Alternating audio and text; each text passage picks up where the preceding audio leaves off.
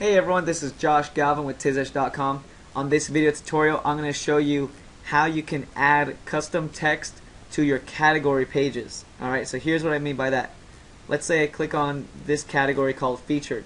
Alright, and by default, adding content into these categories you don't have that option by default.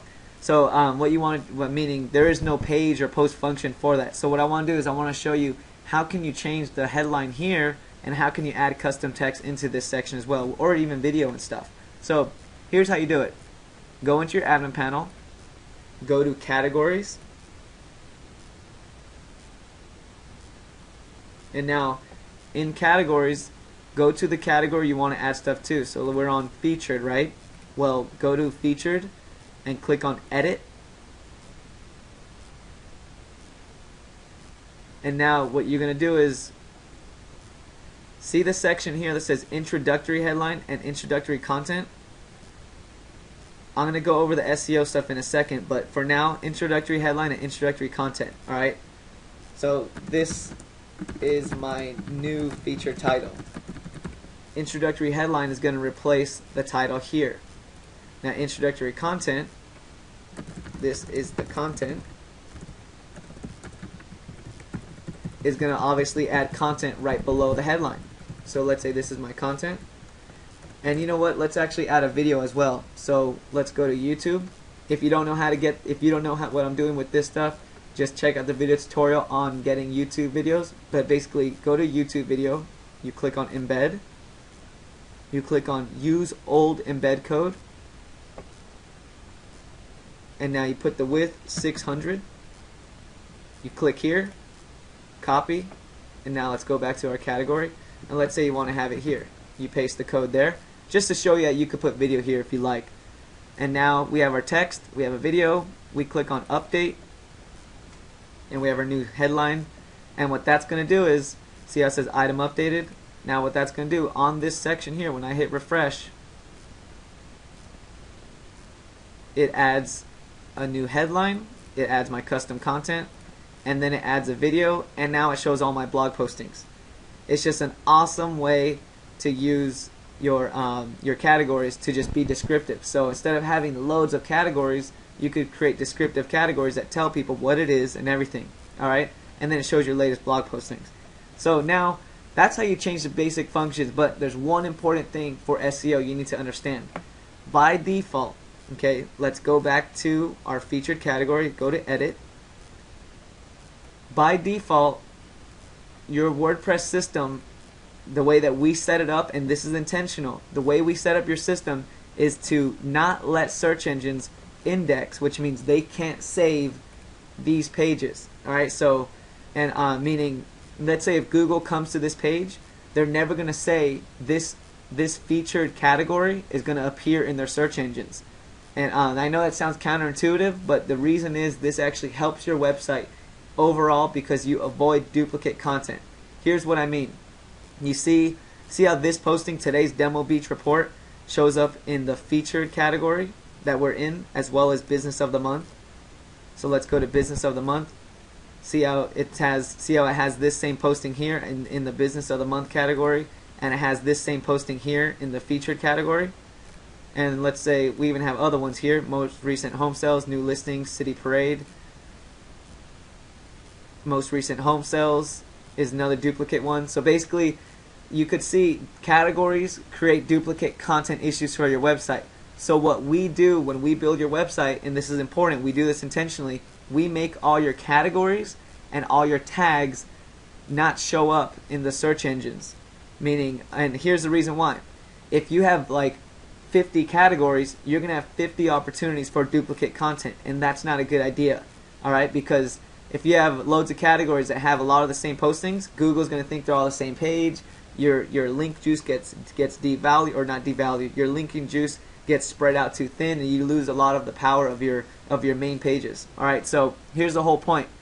In your title, though, let's say you do have a custom category. If you are going to create custom content across the top here with your own title and custom content here, then only in this instance will you click on this thing that says no index this page, uncheck this box. By doing that, it's telling Google you're going to index this category page. And that is okay, because if you have one category page indexed, but yet you, and even though you might have duplicates like Business of the Month that have duplicate postings, it's okay because these aren't seen. So if something's invisible, that's not, like, this is invisible to Google, which means they don't save this duplicate content, but they are going to save the one that you just now chose to uncheck as no index, unchecking that one, and then you put a custom title saying, you know, featured postings for San Francisco, let's say. I'm just making up that title, and then your meta description.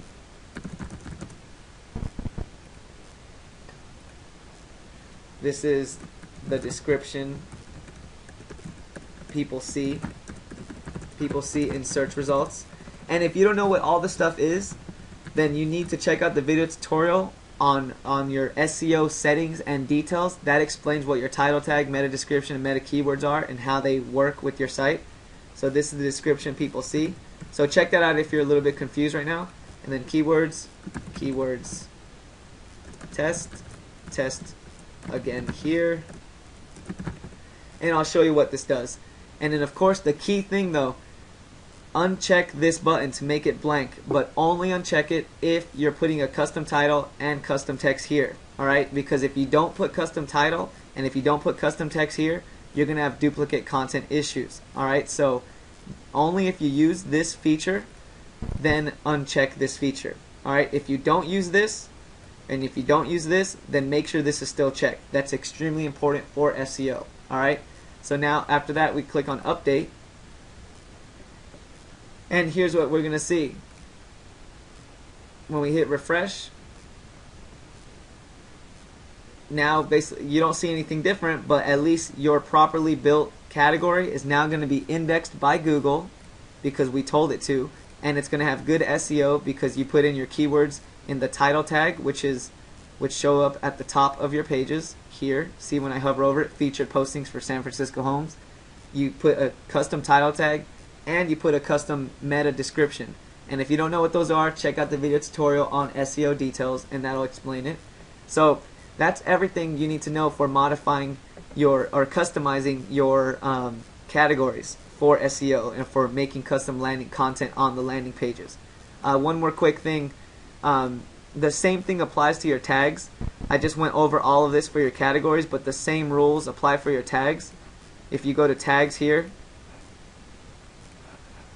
everything I went over on this tutorial applies to your tags. You'll notice in your tags you have the same options. So like let's say I click on California financial crisis. When I click on edit, you're going to see the exact same features, and literally everything I explained in this video tutorial with no index, with your introductory headline and content, it all applies to tags as well. It's the same exact functioning.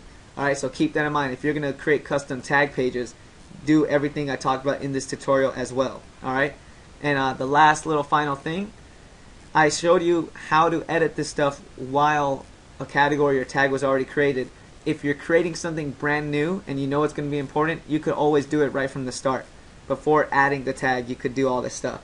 But I like to just create the tag first, and then I like to do it. It just makes it easier. Tag or category, doesn't matter. See, add new category. You can put in your details here. But remember, always follow my rule that I said about no index, or keeping this checked off, or keeping this check open or on, unless you put content here. If you put custom content here, then it's okay to uncheck it. If not, leave it checked like as it is by default. Alright? Or else you'll have massive duplicate content issues for your website. So that's everything you need to know for adding custom text and custom titles to your categories and tags. Alrighty? Well, good luck. If you have any questions, go to facebook.com/Tizish and ask me there, the way you see Tizish spelled here. Alright? Good luck. Take care.